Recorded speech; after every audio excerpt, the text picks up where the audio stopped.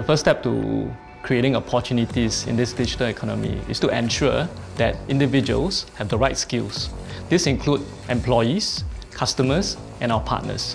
In Microsoft, we have this initiative called the Technical Skills Initiative, where we equip employees with the right skills like AI and analytics so that they can build technical depth. I think in this digital economy, where digital transformation is critical for our customers, it is first important for employees to understand and appreciate so that they can help our customers along with their digital transformation. We at Microsoft believe that technology is a powerful enabler. We believe that technology enables possibilities, and one such area is helping people with physical disabilities. Together with Special Olympics and with our partner ecosystem, we developed an application called Sprout that encourages people with intellectual disabilities to be more physically active.